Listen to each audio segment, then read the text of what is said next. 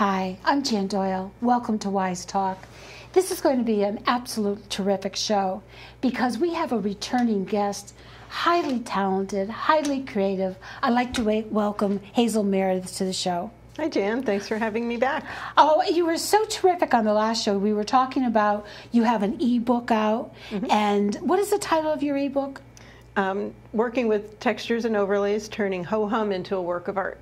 And you have tons of information in there, and you're obviously an expert in this area. But we have some of your pictures up here that we're going to be talking about in a minute. But I wanted to go back and get a little history. How did you originally get involved in Camera Club? I've always liked photography when I was younger, and then my husband and I were covering auto racing for a while in the Northeast, and I decided I needed to get back to some other photography and joined a local camera club, which is the Greater Bridgeport Camera Club. I've been a member now for 17 years, and from there I got involved with our state group and our regional group and the national. Yeah, the camera clubs are terrific. I'm not sure if people know this or not, but this might be true or might not be true in Greater Bridgeport, but can people come to the lectures for free, or do they have to be members to attend? You can come a couple times as a guest and see if you want to join before you do. So we do welcome guests. Our season actually starts again tomorrow night. Well, we don't know when someone's watching this, so that's true. Yeah, so tomorrow night might not be appropriate. That's true. But I would suggest if they were interested in Bridgeport Camera Club, is that they might just Google it and get the information on your website. It's a terrific club, and I know several people in it, and they won't be disappointed. So when you got involved in the Bridgeport Camera Club and other like state, local, regional areas, but then I also understand you became involved in teaching adult ed at one time. I did. I used to do graphic design work for the Bridgeport Adult Ed program, and the person in charge asked me if I wanted to try doing a class, and so I said, sure. Sure. So why not? Little did you know. Little did I know. Always say yes, you know. And always give it a try. Yeah, I know some people that were in it. Now, I understand you're very, very involved. You were very, very involved in regional conferences, and you had a leadership role in that, and that kind of developed into creating your own workshops. Well, how did that segue? Yeah, I've been involved with the New England Camera Club Council for quite a few years. I actually just stepped down from the board recently, but I've been involved doing a lot of different jobs, introducing speakers at the conference, working on various projects. And I've taught at other conferences around the country as well. And then a couple of years ago, my husband actually suggested starting our own conference and focusing on the creative aspect, which is something different than what other conferences offer. So, well, that's interesting. And I know your husband, and he's part of our audience of one, so he's hearing me say this. But he also commented to me, your conference is a very family feel conference.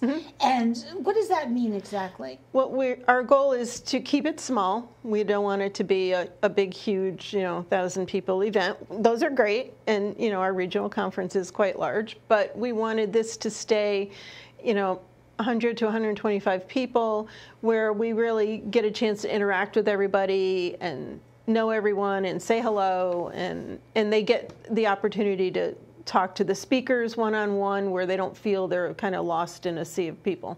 Well, that's true, because I went to your conference last year, and I can honestly say that was the feeling that I had. And it was very interesting, because I loved NECC conferences, but I also enjoyed this tremendously.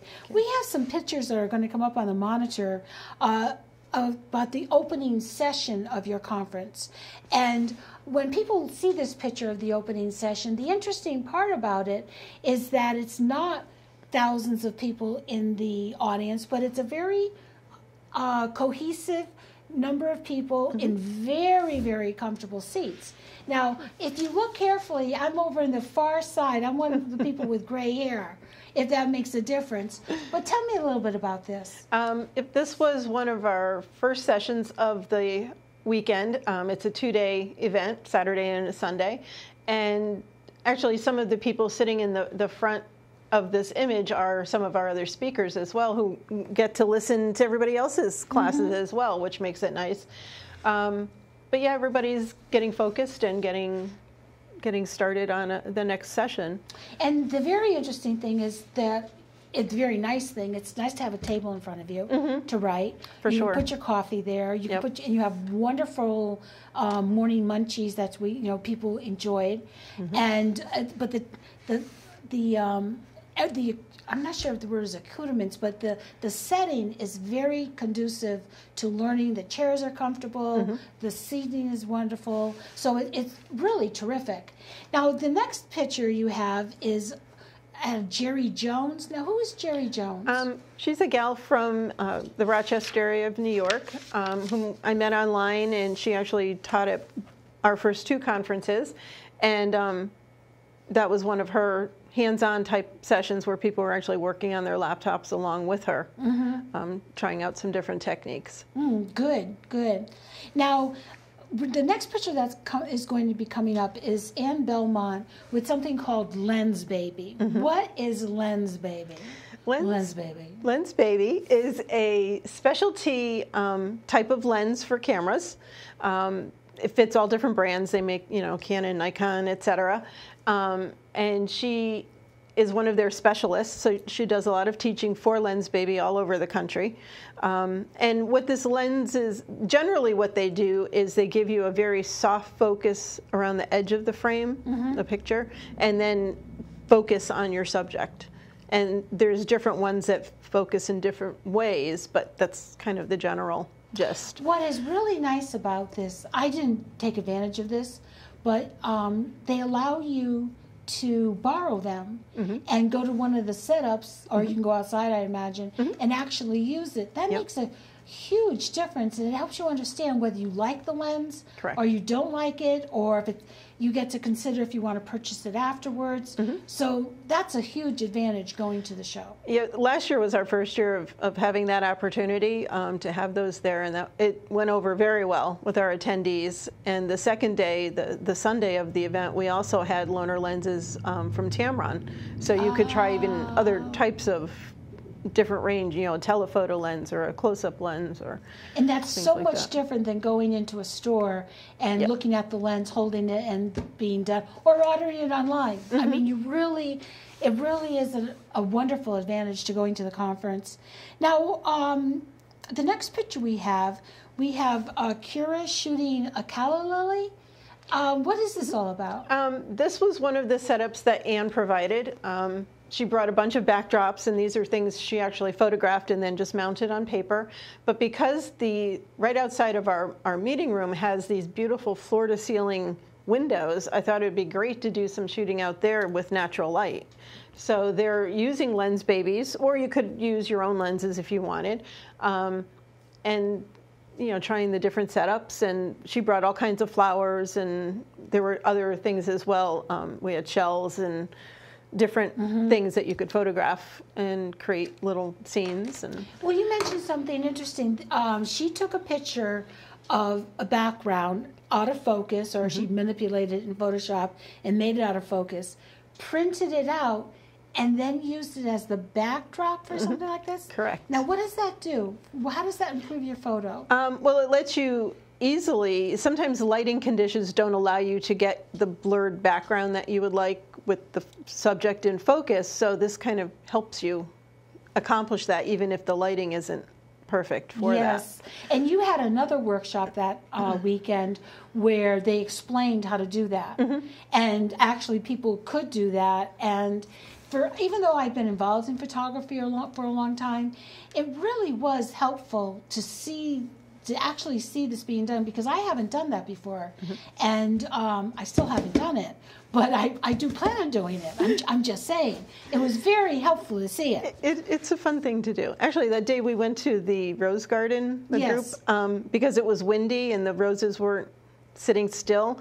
I was doing some of that, shooting some way out of focus backgrounds that I haven't printed them yet to use them, but I've used them digitally as backgrounds, which is So neat. You turned a very windy day to do what you planned on into something. Oh, that's very good. That's very smart. You didn't tell me that at the time, but that's okay. What is the difference between shooting with a Nikon or a Canon? I say the word Canon loosely because I'm a Nikon person. And as opposed to point and shoot, what's the difference in your photography? Well, a true point and shoot doesn't have as many functions and doesn't give you quite the flexibility that you can get with a DSLR, a digital SLR camera, where you can change the lenses and things. Nowadays, you do have what they call micro four thirds, or the crop sensor cameras like the Panasonic Lumix or other brands. Canon makes some, I think Nikon makes some, where it's a smaller camera and more lightweight. The lenses are much smaller and lighter, but you can still get that same flexibility of being able to shoot on manual mode or aperture priority or shutter priority. Oh, are they expensive? They probably range somewhere between $700 and $800 for a good one with a nice lens. Because we were talking before the show started about age, and the guys in the control room were dying to know how old I was. And I'm also finding out that as I get older, the lenses are getting heavier. So I might have to go up. I still have a year or two left, but I might have to change I love my camera though. It's hard to change it when you love your camera. Yeah. Now the other person you had there, to me, is a guru in photography, is Mike Moats. I was so excited to go, ooh, that's Mike Moats. And so we have a picture of some of the things that he does. He's very involved with macro photography. And Mike Moats, how did you get him there? Because he's famous. I've actually taught at a few events that Mike was at as well. And we've talked several times over the years. And so I invited him to come, and he agreed. And so in a minute, we're going to have one of his images come up on what he does on the monitor. And we're going to actually see some of the work that he has. Now, that's one of his workshops? This is actually the room we use for photo ops, where Ann is over on the left side talking to some people, and Mike is there on the right. And we had all of these tables set up, and Mike had brought in feathers and shells and buttons and different things you could photograph. And then he had on the table next to it some shots that he had taken to give you some ideas of how to arrange these items and shoot. And macro is close-up photography, so that's kind of his forte. So between doing that, and then Ann had some of the flowers over just off the left side there, and you had lots of opportunities to shoot. So if there was a program that you weren't particularly interested in, or you just wanted something else to do and didn't want to sit in a session, you could go into this room all weekend and do some shooting as well. Well, that's a good point that you bring up, because you're not tied. It's not like a classroom, a college course, or your elementary school where you have to go into certain things. You pick and choose and do what you want. And for some people, I'm not going to mention any names, they might take a nap in the middle of the day. So I'm just saying. Okay, I'm not mentioning anybody's name. Now, you have some other images of some close-ups that we're going to look at on the monitor, and some of the detail. Oh, this one is very interesting. This is a swipe. We talked about this in our pre-interview. What exactly is this? This is a technique I learned from Tony Sweet, who is also a well-known pro. He actually was at our first conference, and I had taken a workshop with him years ago. And it's actually using a longer exposure, like a half second to a second in your camera, and moving the camera up and down or on a diagonal or sideways while you're taking the picture. And do you use these for backgrounds? I do. These can be, the one on the right I've actually used as an image, like on a card, just as an abstract of the trees. The one on the left I definitely would use for a background or a texture overlay, or you could even take that and modify it more in Photoshop or in a Topaz program and create something totally different. On the one on the right, it almost, from my vantage point, it almost looks like it's behind glass. Do you see that? Or I do. Yeah, the whiter trees kind of gives it that look. Very nice. So that's so again, the technique is a slow shutter speed, like a second, and then you just move. And you just move the camera while you're firing, just kind of. Yeah, I used to do that with what I used to call a zoom blur, like and I used to have fun doing that. It never occurred to me to move the whole camera. Now, one thing is you have a picture of some samples of a Lens Baby pictures that are going to be coming on the monitor. And you also do, how is the, explain those two for me. These are actually Anne's images, Anne Belmont's, that she had given me to use as promos for the conference. And again, you can see the different portions of the picture where, like, in the one with the fern in the middle, you know, just the edge of the fern is in focus, where the rose, a little bit more of it is in focus. So the different Lens Babies give you these different effects where more or less of an image is in focus. I don't think I knew this. There's different Lens Babies? Oh, there's a whole series. There's probably 20 different ones at this point, I think. I thought you had a Lens Baby and that was it. No, they're much more advanced than that. They do a lot of different things.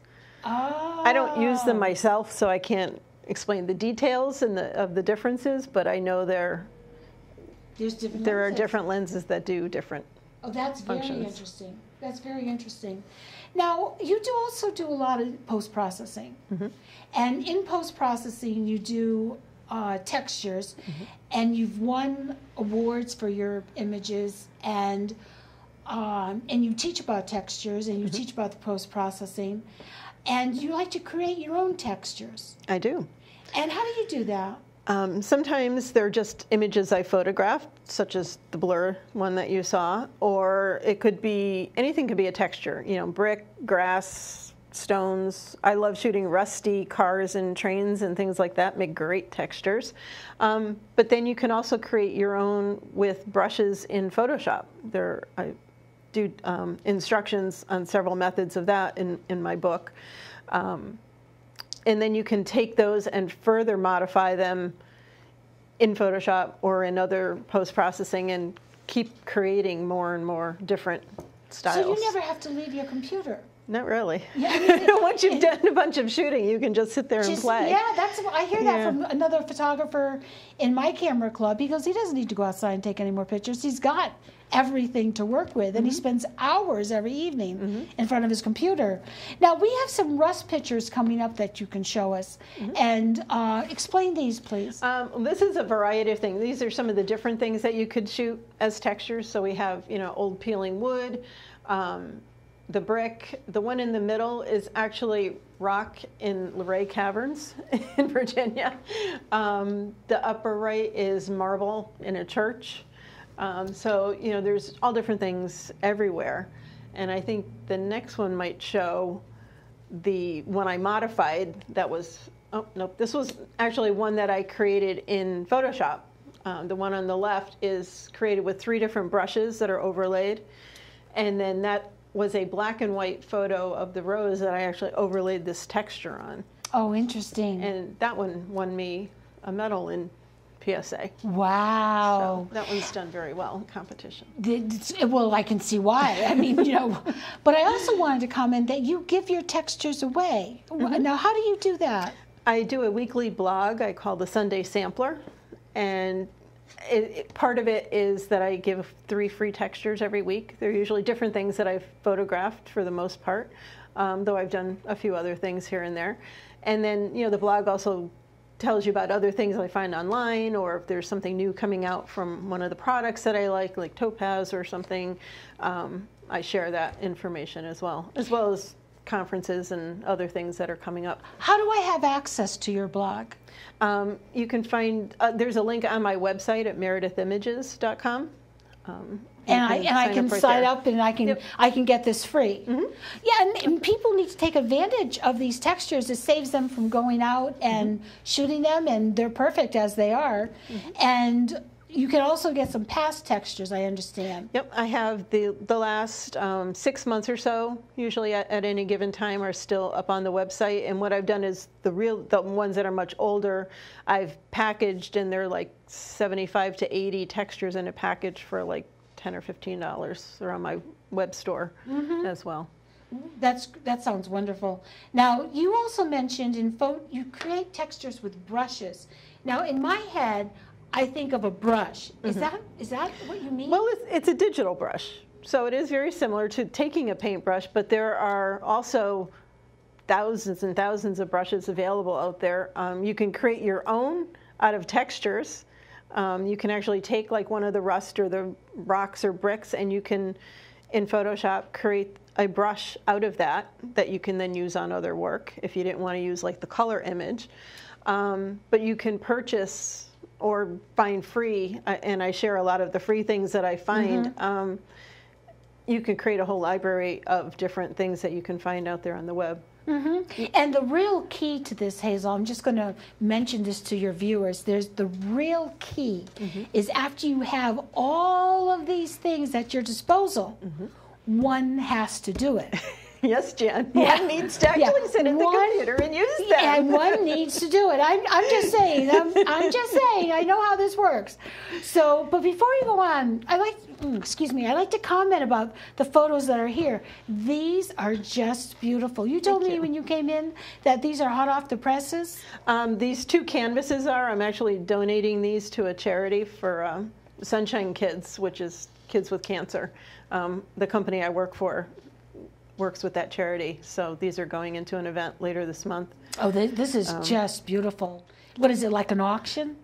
They do a silent auction. Yeah, a bidding sheet on it, and I've done it the last few years, and they've always gone over very well. Well, that's just beautiful, and you've used, obviously, textures on this? Yep, this one has, the roses themselves were modified in Topaz, which is a plug-in software program that can do various things for your photos. And then there's some texture behind here with writing, which is a brush that I put on there. And then the word love, I just used type in Photoshop, and then I modified that with some shadows and highlights. It's just and things. Beautiful. The word is a wonderful touch. Now, and I love this one. First of all, I love that it matches my outfit. Yes. That was really very cool. Well. But you told me that these are silk flowers, silk leaves. I bought them at the craft store. Wow! So you don't even have to have something that's live and breathing. Right. So, and the texture in the leaf is just phenomenal. That was why I liked those when I saw them in the store. I thought the variations in the colors were great, and the pewter pitcher, and the background is actually a washboard, an old small washboard I found in a consignment store in a nearby town.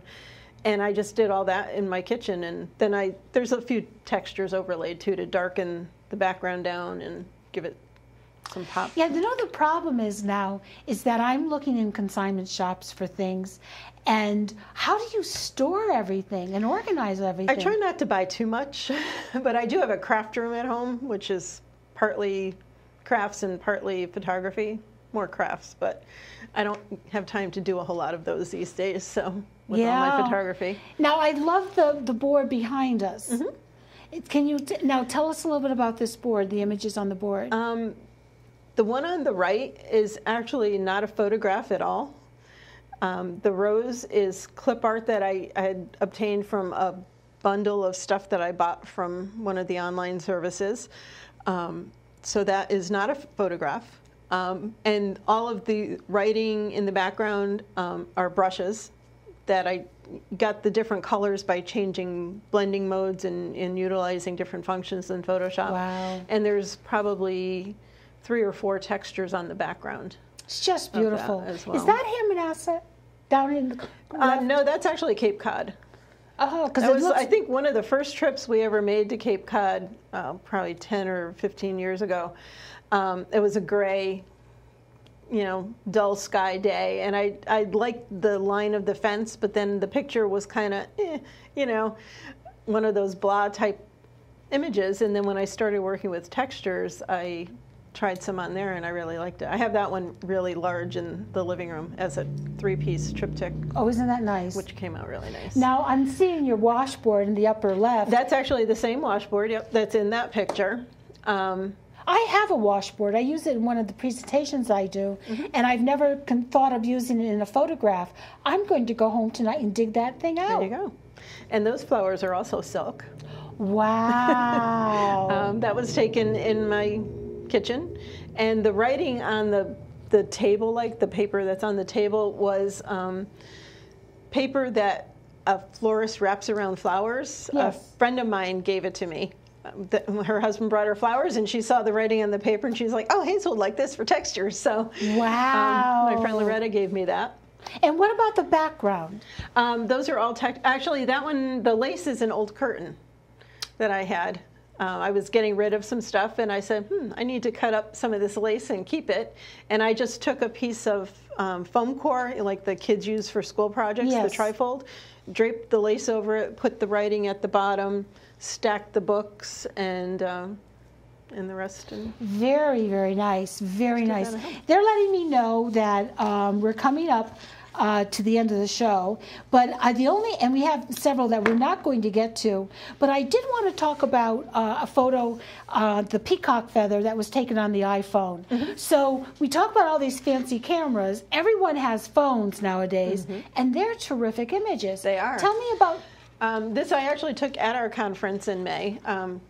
Mike had brought some peacock flowers. So the one on the left is the original shot. I just took a quick shot with my camera.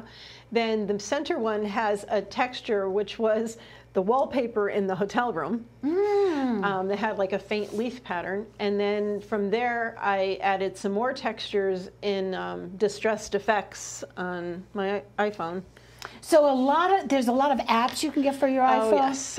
Another time, perhaps we can do a show on iPhoneography, because for sure. There's a lot to cover. There's a lot to cover, and you don't need these expensive cameras anymore. No, you really don't. But I really do. I still like my camera too. I still do. And, a cell phone still can't compare with the 150 to 500 millimeter lens to shoot wildlife and birds and things, but when you're somewhere like that and you don't have a camera with you and you just want to take a quick picture, there you great. Go. So Hazel, how do people get in contact with you? Again, through my website. They can email me directly through there, meredithimages.com. Okay, and that just came up on it. And the information about the conference is on the website as well. It has its own page, the Creative Photography Conference. Super. They can just click on that. Well, I'm hoping we can come back and talk again, maybe in 3 or 4 months, and talk more about the conference and some of the speakers, and maybe we could do talk a little bit of iPhoneography, because that would be fabulous. Sure. Thank you so much for coming. Thank you. Really appreciate it. If you want to contact me, you can do that through BCTV Studio, or you can contact me at jmdteach@comcast.net. Thank you so much. Thank you, Jen. Really, really phenomenal work. When I grow up, I'm